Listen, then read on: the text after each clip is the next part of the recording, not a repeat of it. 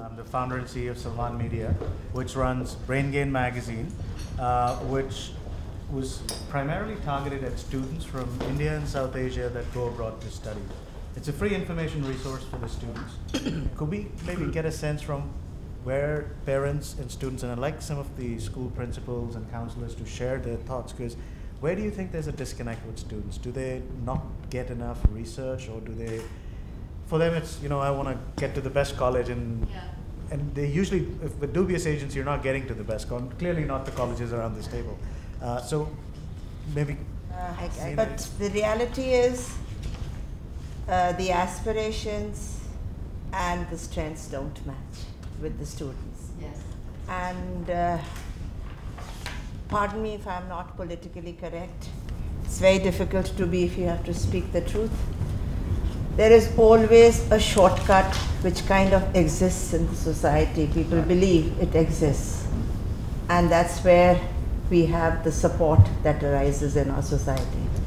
And ethics, no ethics, is that the whole purpose of the entire program is to get where you want to get, no matter what the means are. I worked in Asia and the Middle East also, where parents who send their kids to international schools really don't know anything about how to get into American universities, because all of these schools, all of these systems, traditionally what the parents have had to do was, everything was based on your exam scores and that's it. Nothing else mattered, right? No continuous assessments, no extracurricular activities, none of that. So they have to trust somebody who tells them how to do it. They don't have any other way of knowing how to crack this system. Plus they've only ever heard of Harvard, Cambridge, Oxford, you know, name brand schools, and they don't know that there are good options out there. The idea is that information is available. Students usually don't know where to get it, and they resort to sometimes inappropriate means where they only get skewed information.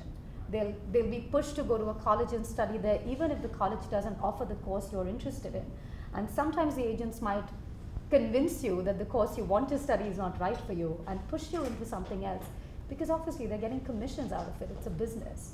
So the idea is to try and look out for quality, unbiased information, and it is available. And there are organizations trying to deliver that to schools, to universities. So I'm meeting a lot of parents with kids 2.5, 3.5, 4.5, 5, 6, 7 years old. And what I sense a huge difference is, compared to Sweden, is that the Indian families are in such a hurry. They have to make the decisions when kids are 14, 15. They have to get into university when they are 17. Otherwise it's a catastrophe. And life expectancy today is close to 100. What's the hurry? Yeah. Stop and think. There's evidence of a dearth of lack of training in writing. That many applications we would receive, we wouldn't even consider them immediately because of their letter of application. And I found myself several years ago teaching at a school in Karnataka, where I was asked to guide some postgraduate theses, and it was the first serious writing they had ever done. It was the first. I mean, a master's thesis in the U.S. is a bear in most cases, and they were being asked to write a thesis for the first time they had ever really written a serious academic research paper. And these were good students. They were smart students. It wasn't their fault, in my view. It wasn't their fault. It's that they had not been provided guidance, adequate guidance in that regard prior to them finishing up their program.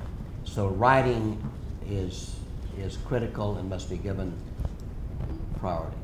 A lot of times I thought the student is very bright, speaks good English, and I had every reason to think would get admitted, and they wouldn't be admitted. And when I asked later why not, it was often that they couldn't detect that the student would really learn from NYU, that there wasn't going to be a relationship in which the student grew. So they were qualified, they had the scores, they had the ambition. In fact, one girl said, NYU is my dream school, I want to be here. Well, she almost lost by saying my dream school because it implied a kind of superficial desire to be there versus a knowledgeable desire. So that was one. So critical thinking, especially, and then it often shows up just in an inability to be a questioning person. It's an interesting balance. Quite often not willing to explain themselves well enough. That is, they're modest, so they feel like they can't say who they are. And I say in America, at least you can say who you are, what you believe in. Thank you all for being here.